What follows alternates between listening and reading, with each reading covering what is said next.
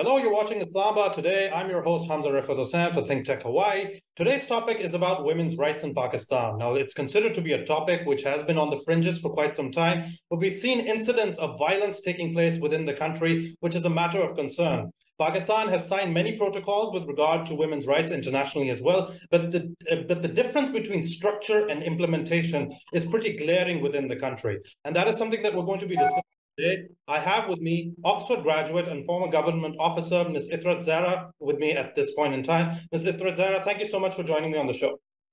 Thank you so much for having me, Hamza.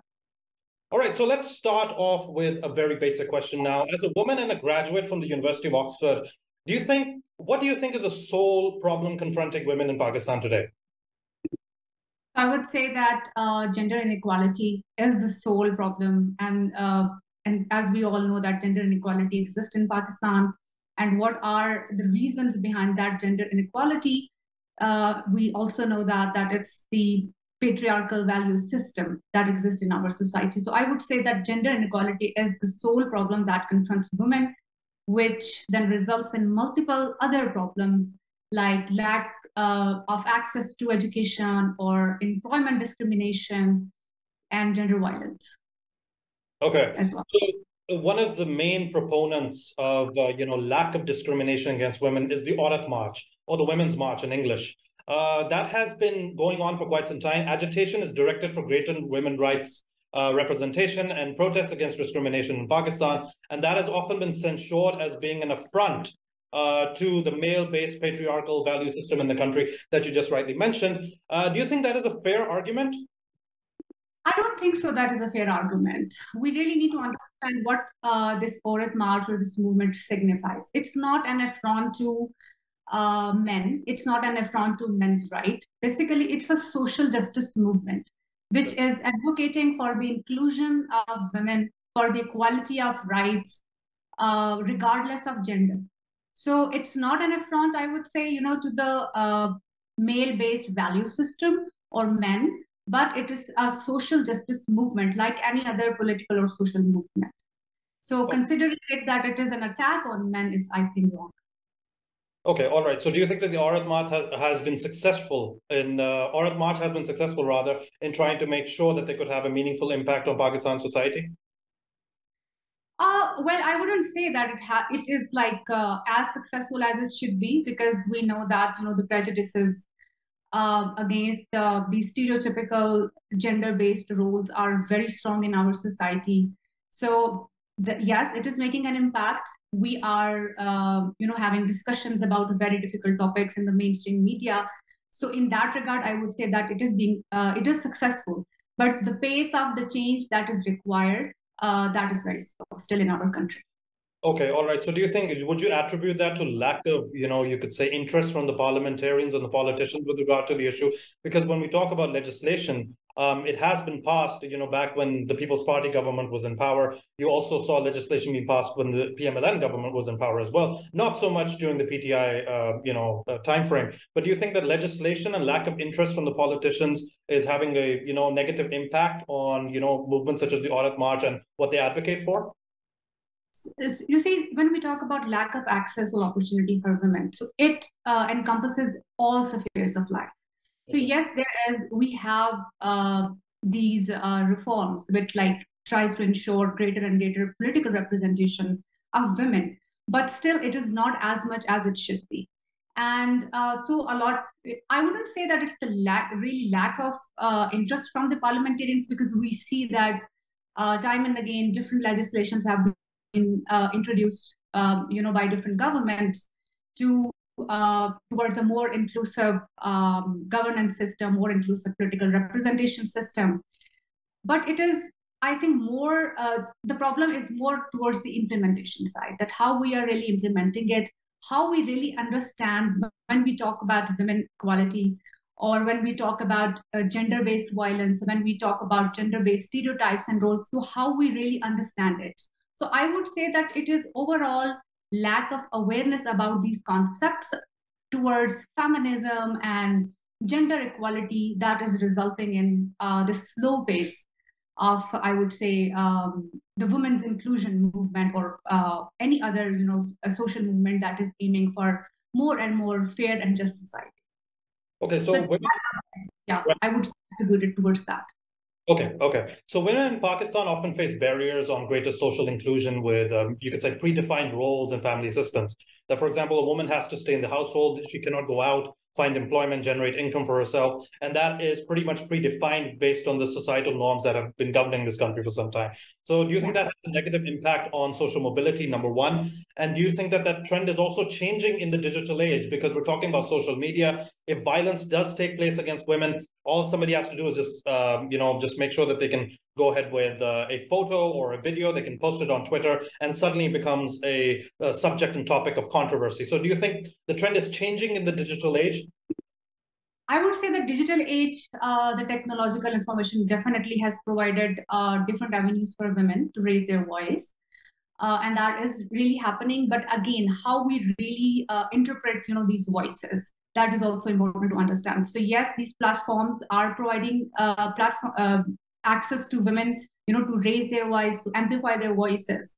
But the way we have to respond as a society, or different, the institutional response to such problems that are being voiced, that we have to really, so definitely, these gender-based roles are deeply entrenched in our society. And although, with all the technological advancement, which are providing different platforms and new avenues for women to get access to different opportunities, employment opportunities, and generating income for their household. But at the same time, still, if you see, working women in Pakistan, like I myself, I'm a professional woman, but still there is this expectation from women to, contribute in an uneven way towards the household or domestic tasks. And that is, I would say, another, barrier for mainstreaming, or the women inclusion, or making women part of the main labor force. So that those gender-based roles or stereotypes definitely are a big obstacle towards that.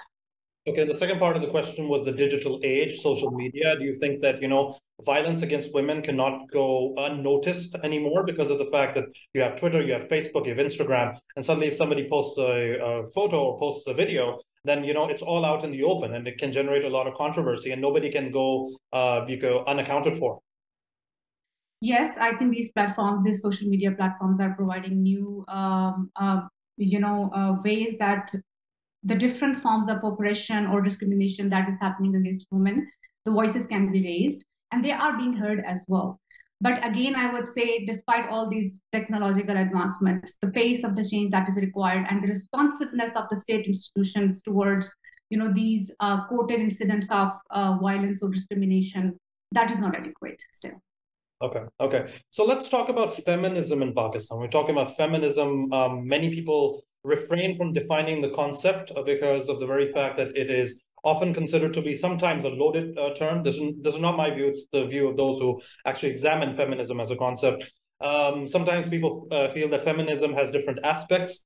Are those advocating for feminism within the country elitist, as per se? And do you think that women from underprivileged backgrounds remain underrepresented despite advocacy efforts from No, I don't agree. I don't agree with the notion that the feminism or the feminist movement is elitist.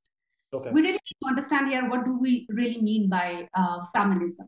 As I mentioned earlier as well, the feminism basically is a social justice movement which advocates towards more inclusive society, which advocates towards more equitable society, regardless of gender.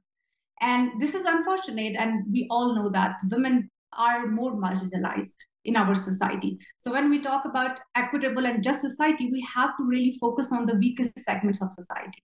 So first of all, we need to see feminism as a social justice movement, not as something, again, as an affront to men or men's right. So if we advocate feminism, it means we are just advocating more equitable and just society, equal opportunities for all the genders. I think here I would like to mention the intersectional feminists theory as well. So when we talk about intersectional feminism, it means that this is the kind of feminism that is recognizing or that emphasizing on recognizing, different forms of oppression against women. So different people can have different experiences of oppression, and that can be based on the different types of identities, like based on religion, based on race, based on class or ability. So that if a woman belongs to so-called elitist or privileged background, that doesn't really mean that they cannot be oppressed. So one person can be oppressed and privileged at the same time as well. So just like giving title to this movement that it's an elitist movement is absolutely wrong. I think here I would really like to quote like my own example as well. So I am coming myself from a very humble background. I am not like from so-called privileged or background myself. And I really try to objectively, see at what this movement really is trying to emphasize. And I would also like to, mention here that when we say that like somebody is speaking, don't really say that who is speaking. Like we really need to focus on what is being said. So if the message is about inclusivity, if the message is about more equality for women, I don't think so it matters who is really speaking it. And then whatever limited voices right now we have in our society, regardless where they are coming from, we really need to amplify, because if they are talking about equality, if they are talking about discrimination against women, we really need to hear them. Okay. So that basically punctures the latest argument. So let's talk about minorities such as Sikhs, Hindus, and Christians. Do you think that women from these religious backgrounds specifically are disproportionately, you could say, impacted by violence or targeted by violent groups? And are they subjected to trafficking and violence as compared to Muslim women in Pakistani society? Definitely, most definitely. I think the minorities in Pakistan in general, and women especially, they are more, I would say, oppressed, and probably they experience even more, different forms of oppression. So we know that, when we add the religious prejudices to this gender-based stereotypes, so this is a very, very dangerous mix. And the minorities are already marginalized. So when you are a woman and you belong to a minority, so definitely situation for you is not very good. And yes, women trafficking problem does exist in our society. And I think I would say that, again, generally, women coming from poor backgrounds or who are not very economically well-to-do, they are definitely more prone to such incidents of violence. But religious minorities are more so. Okay, so when we talk about minority rights in general, you have seen the parliament and the legislature, if you want to call it, be more active in trying to make sure that minority rights are protected. You had the Hindu marriage bill, for example, that was actually passed in the Sindh Assembly to try and make sure that, Hindus can actually conduct their marriages based upon their own practices. And then obviously with the Kartarpur corridor being inaugurated by, the former Prime Minister Imran Khan, there's been greater protection of ensuring that, Sikhs within Pakistan and Sikhs coming from India are also given that access as well. And we've had other reforms as far as Christians are concerned. One interesting thing about Pakistan is that despite, you could say isolated incidents of violence against minorities, unlike in India, you don't have the state sponsorship of such, such religious violence. For example, you have the BJP government in India. They're sanctioning Hindu vigilantes all across India, and, nobody wants to talk about it. When you do have incidents of violence take place in Pakistan, the state tends to react quite strongly as well. That's a very underrated aspect about, Pakistan in general. But do you think that, when we talk about violence against women from a specific religious community, it's more to do with molding societal, you could say, constructs with regard to women from different religions, rather than, the legislature playing an important part? I would say that definitely situation in Pakistan is very different than what is it in today in India, which is so-called the biggest democracy in the world. And yes, you see that there is a state-sponsored, religious-based violence against minorities there. And luckily, we don't have that. But at the same time, I think we really need to acknowledge that we really need many legal reforms at the legislative or constitutional level, that ensure more protection for the minority rights in Pakistan. And yes, whenever such incidents of discrimination isolated happen in Pakistan against minorities, states does take strong action. But again, I wouldn't say that that is adequate. Because when we are talking about legal and institutional reforms, when we are talking about dismantling the institutional oppressive systems. So I wouldn't say that the state in Pakistan is ideal as well, because in many aspects, I think there is an inaction on the part of the state, and it is not again because of some ideological basis. Mainly, I would say that I would attribute again, the general. The societal mindset we have towards women in general, and then this more religious aspect that uh, I would say that the state definitely protects more the rights of majority Muslims here as well. And the action that state should take in case of protecting minorities and their rights, they are still inadequate. But yes, I would agree with this statement that there is luckily not state-sponsored any discrimination towards minority in Pakistan, but we still need many religious reforms here as well.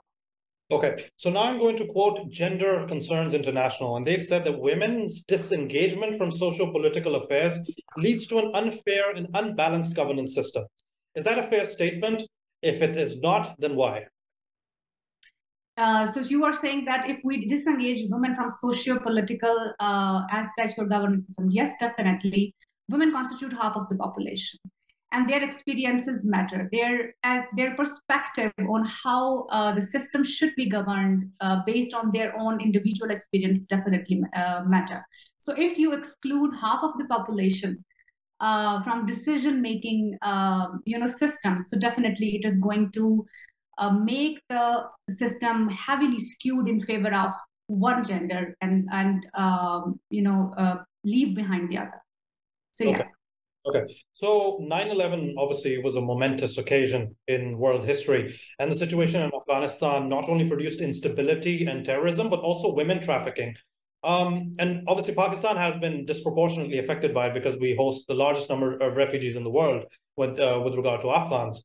So this remains a problem in Pakistan even today as well. Where do you think the situation lies, specifically with regard to women trafficking? I think it is bad. I think the women trafficking incidents. Whenever there is some refugee crisis, whenever there is war, women get disproportionately affected. So yes, that exists, and these problems, I think, can women trafficking. If we generally talk about, like, we really need to address the root cause of like why women trafficking happen, and we know that poverty, lack of access to education, lack of awareness, or weak law enforcement system, they all result in this huge problem that exists today in Pakistan as well. So yeah, the incidents, I agree that the incidents of women trafficking has increased because of that, and Pakistan is affected, and we really need to focus on strengthening, institutional response to tackle this huge issue at the moment.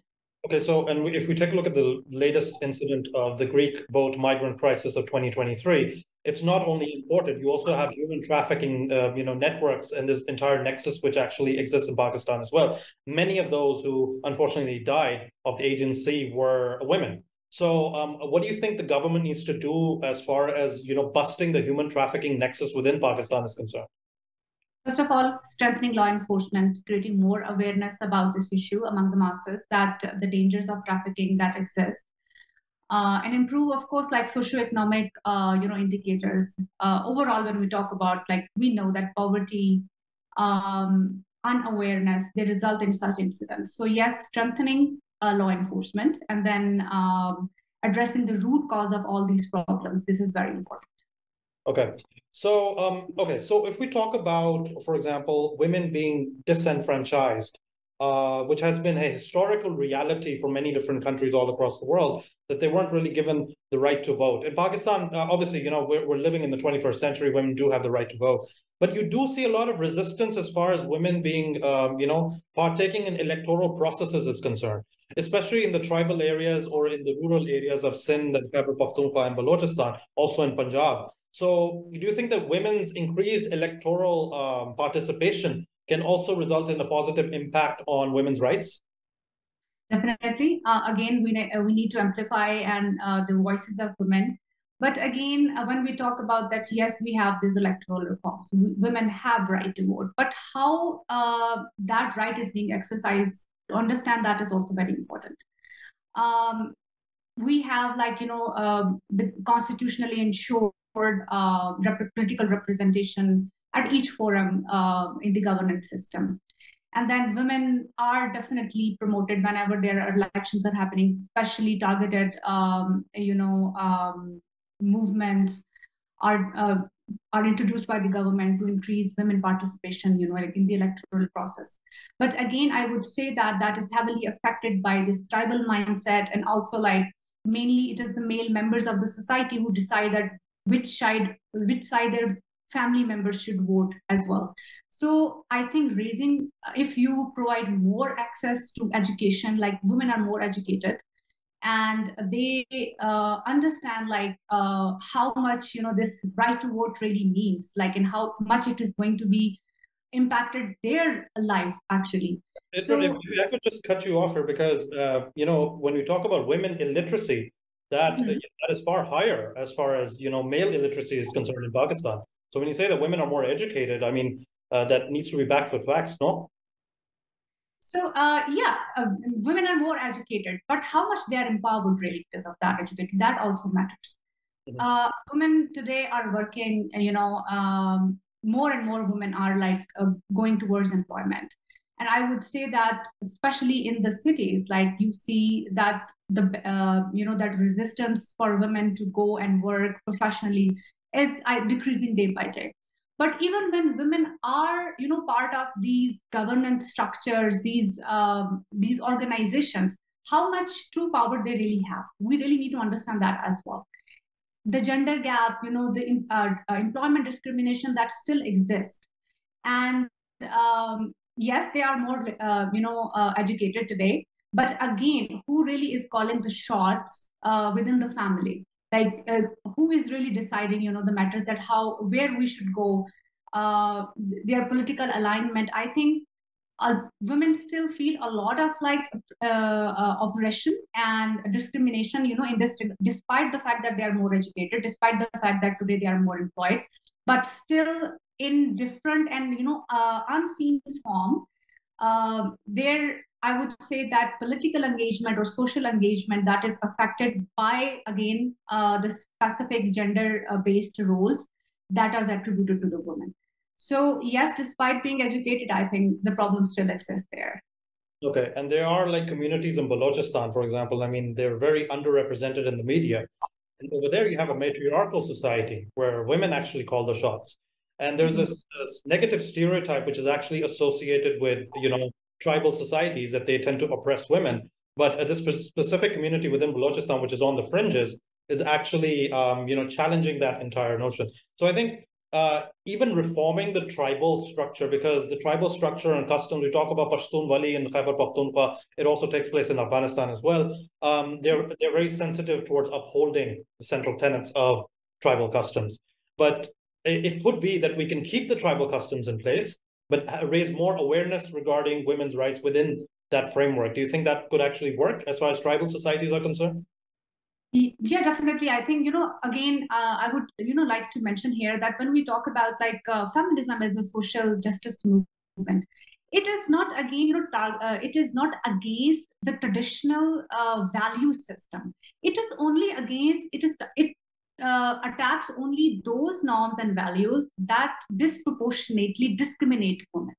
Okay. So saying that, given like we don't really need to, because I think our traditional value system is not like I would say that completely, that it should be completely dismantled and it is completely bad. It is not.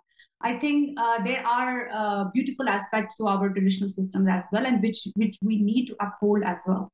So, so we really, when we talk about these issues, we really need to, segregate like what we are really talking about. We are not attacking these centuries old established systems completely. We do not want to uproot them. We only want to, because we know society is an organic body.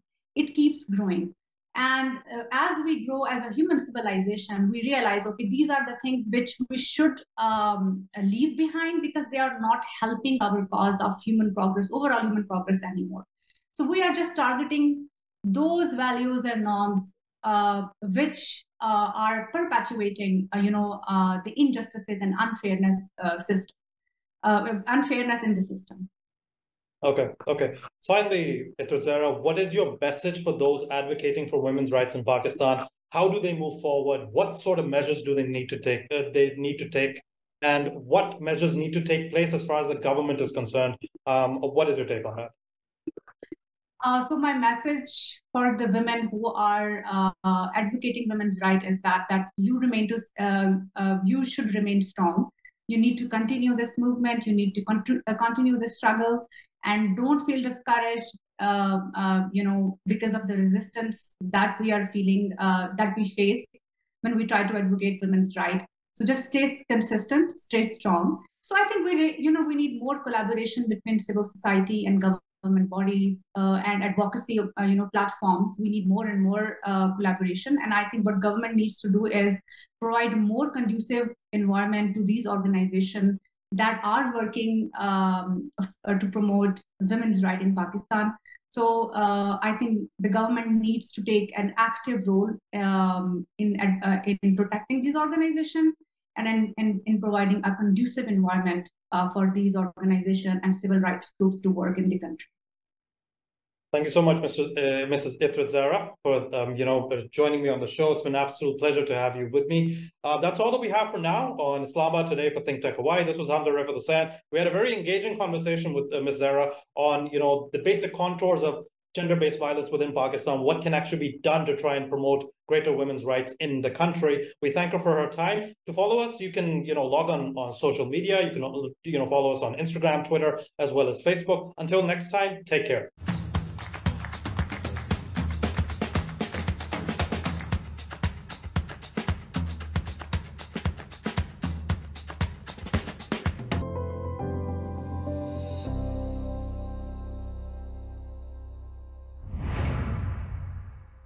Thank you so much for watching ThinkTech Hawaii.